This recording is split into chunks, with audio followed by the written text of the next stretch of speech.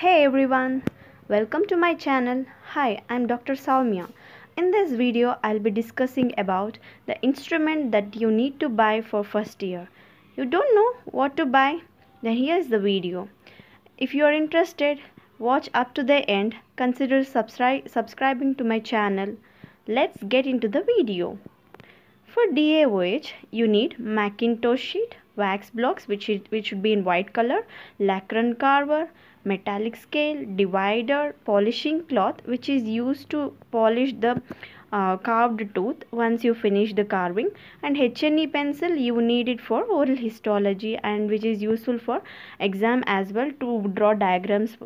Next, move on to dental materials.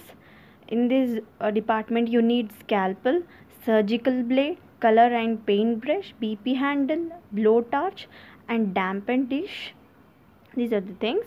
And cement spatula, agate spatula, plaster spatula, curved and straight both you need, plaster knife, wax spatula, wax knife, chip blower, glass plate and glass slab. These are two different things. These are all available in dental market. Hot plate, mouth mirror and probe, rubber bowl. You try to get 2 or 3 rubber bowls, spirit lamp, sandpaper, scissors, porcelain jar with lid for acrylic mixing, and articulator you need two, but for first year you try to get one stainless steel tray, kidney tray, impression trays.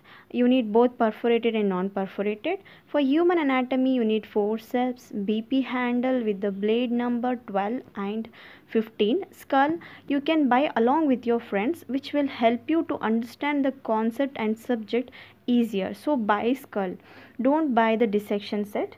Additional requirements are surgical gloves, head cap, mouth mask, blue books you need it for internals, and color pencils you need it for your exams to draw the diagrams.